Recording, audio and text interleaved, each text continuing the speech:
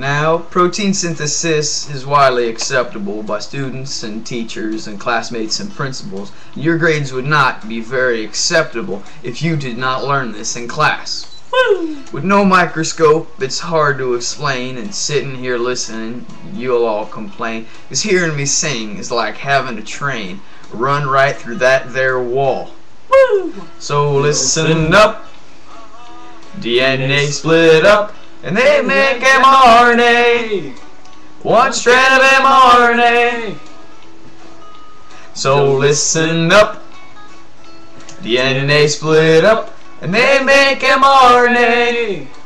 One strand of mRNA. Now, protein synthesis, it might not be the easiest, but as far as synthesis goes, it's the proteidiest. What codons call those amino acids, this is where it gets tricky. Oh. And I have to admit that tRNA picks up amino acids and then runs away to match up with the codon, then saves a day. Now that, my friend, was a victory. So listen up. DNA split up, and they make mRNA.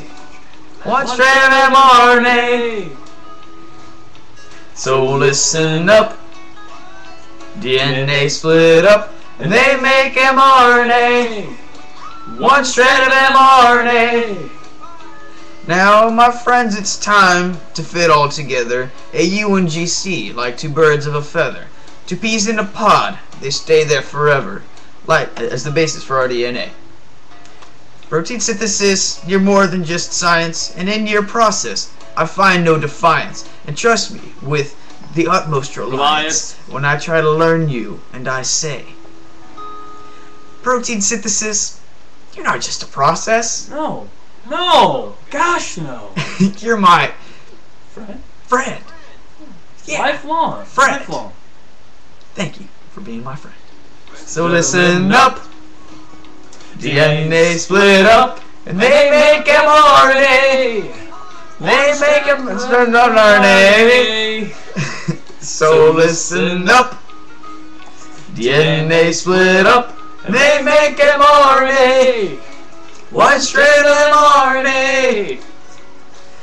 We done? Yeah. Yes.